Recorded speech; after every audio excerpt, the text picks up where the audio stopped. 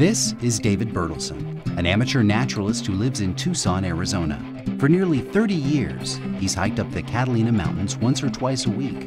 Along the hike, he makes observations on about 600 species of plants. Bertelsen faithfully records when individuals of each species are blooming. These observations are helping to quantify when particular species flower at different elevations, what climatic conditions trigger their flowering, and the degree to which flowering time is changing with climate. Many factors can affect the timing of flowering at different elevations. For plants that flower in late summer, rainfall is more important at lower elevations, but temperature has a greater influence at higher ones. Because temperature decreases with elevation, giant saguaros growing at higher elevations flower later in the summer than those growing lower. Summers have gotten warmer, and saguaros are now blooming earlier than they did in the 1980s, when Bertelsen began making observations. The dedication of Bertelsen and volunteers like him are essential for determining how climate affects the timing of events in the seasonal cycle of plants and animals. The study of these timings is a far-reaching science called phenology. Everybody does phenology. Everybody is aware of what phenology is. They may just not know the name. So phenology, technically, is the study of the timing of life cycle events for plants and animals. For example, when do flowers of a particular species come out? Or when do migratory birds arrive? Or what controls the timing of the hibernation of bears? Phenology is actually all-encompassing. It's very much of an integrative science. And it involves lots of things that are important to us, both from a fundamental scientific standpoint and also from a practical standpoint. It can be important for predicting allergy season. As the timing of flowering times of plants change, so will the timing of allergy season change. If we follow phenology, we can be able to predict how allergy seasons will change. If you like maple syrup, and maple syrup, the timing of when maple syrup runs in the spring, when those trees start to produce sap for maple syrup, there's actually evidence that the timing of that is changing. And so if you're someone who's in the maple syrup stands and collecting maple syrup in, say, Michigan, you need to know when to go out and start tapping the trees. Tracking phenology puts you in touch with the seasonal cycle and can be applied to interesting local applications like gardening, and it also provides, when recorded over the entire continent, important information for assessing global change. And it actually was identified by the Intergovernmental Panel on Climate Change as one of the simplest and least expensive metrics to measure to document how biological systems are changing. And so there have been on and off over all of history efforts to monitor phenology. In fact, there have been international efforts to monitor phenology. Back in the 1920s, for instance, it was being monitored in the U.S. by the U.S. Department of Agriculture and the Royal Meteorological Society in the U.K. and other folks in the world. And so there were efforts to get a lot of monitoring going. In the U.S., those efforts kind of fell off. We don't monitor phenology at the right spatial scales over large areas, and we also don't monitor demography, in other words, births and deaths, on similar scales. So we really can't answer the question of how the timing of events in the annual life cycle of plants and animals affects the abundance of those same plants and animals. In the 1950s, a guy working for the U.S. Department of Agriculture named Joe Caprio started monitoring lilac phenology across the western United States. I initiated the phenological survey in the western region, in which we had cooperation of Weather Service people throughout the whole area, more than 1,500 people observing the lilac and the honeysuckle, two species of honeysuckle. And this went on from 1956 to 1993, more than 35 years. Caprio's Western States Phenology Network engaged loyal volunteers from local garden clubs, county agricultural agencies, and weather networks. We initiated that survey in which the people were given a card to report the beginning, the peak, and the end of the lilac occurrence, the bloom.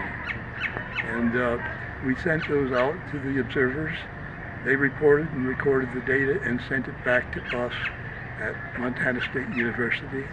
Caprio's network eventually spanned 12 western states and included 2,500 observers by 1972. In 1961, it inspired a similar network in the eastern United States.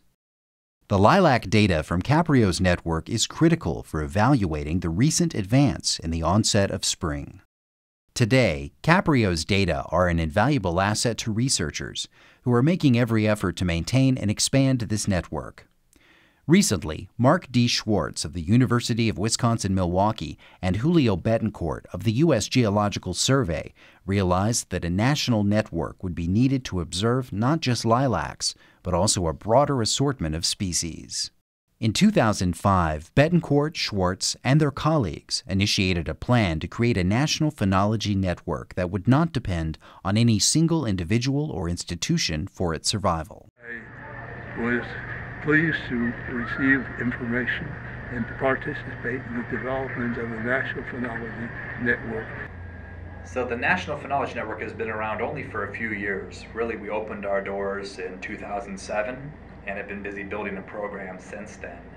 But the idea for a national network for phenology emerged when scientists from around the country got together to try to answer how do we understand the effects of climate change on natural ecological systems, the forests and the grasslands and the lakes and streams that we all depend upon.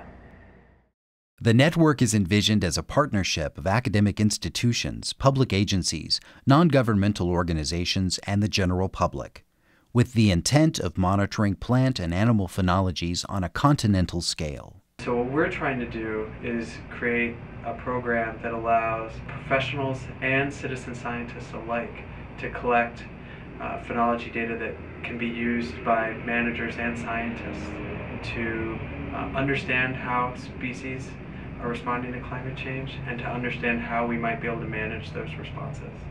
One of the questions that you might have is exactly how you're going to monitor the annual life cycle of literally hundreds of plants and animals across the United States. That sounds like something that would take a tremendous amount of manpower. And you're not going to do it with scientists. The success of the network will depend on participation by scientists and volunteers across the U.S. to make periodic observations of plants and animals around where they live and work. So while phenology provides crucial data necessary for assessing global change, the data themselves are relatively simple measures that anyone can record and observe in their own backyard. Anybody can participate. It doesn't matter whether you live in the country or you live in the city. It doesn't matter whether you live in the north or the south. You can find a plant to monitor from our plant list, look at an animal protocol, and figure out how you would monitor animals and report animals, and get involved with the network.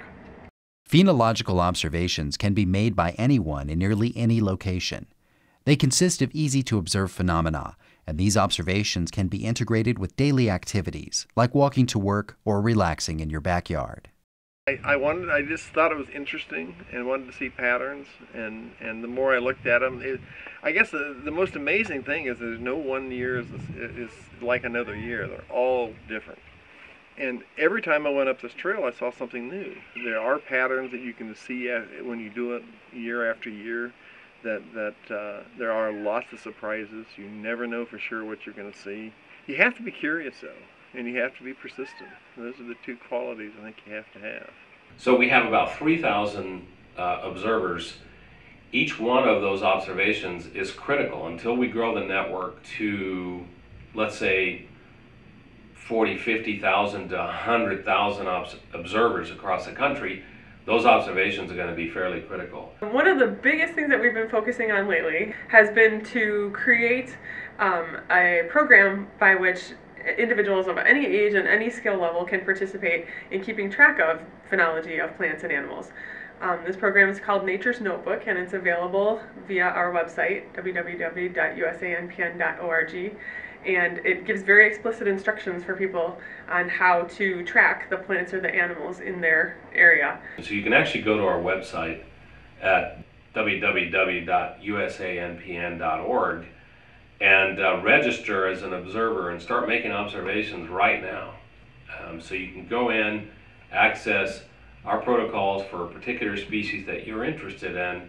You can make those observations and enter them as you go along. So every time you make observations, you can actually enter those observations, and they come in to the clearinghouse, and then they get digested and they get mapped. And so you're actually able to see the products of your observations relatively quickly. Phenological observations have a number of uses, including interpreting satellite images of vegetation. Satellite data is the only way to really get an instantaneous view of the whole world at one particular time of the year. There's no other technique really available unless you have everybody all over the world taking measurements on the ground. You have still point measurements, while the satellite actually measures an integrated signal for the whole Earth's surface. So the satellite integrates these signals, and you see everything for the whole world at one particular time of the day, and you can do that with anything else. Satellites can provide generalized observations of vegetative growth at local to global scales, but provide little information about specific species.